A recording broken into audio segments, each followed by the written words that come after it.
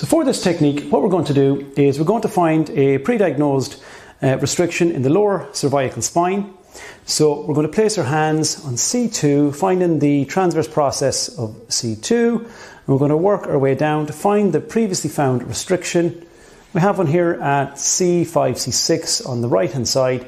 So what we're going to do is flex down to that dysfunction. We're going to side bend 2, rotate away, find that restriction and rotate up towards the ceiling and cavitate the joint.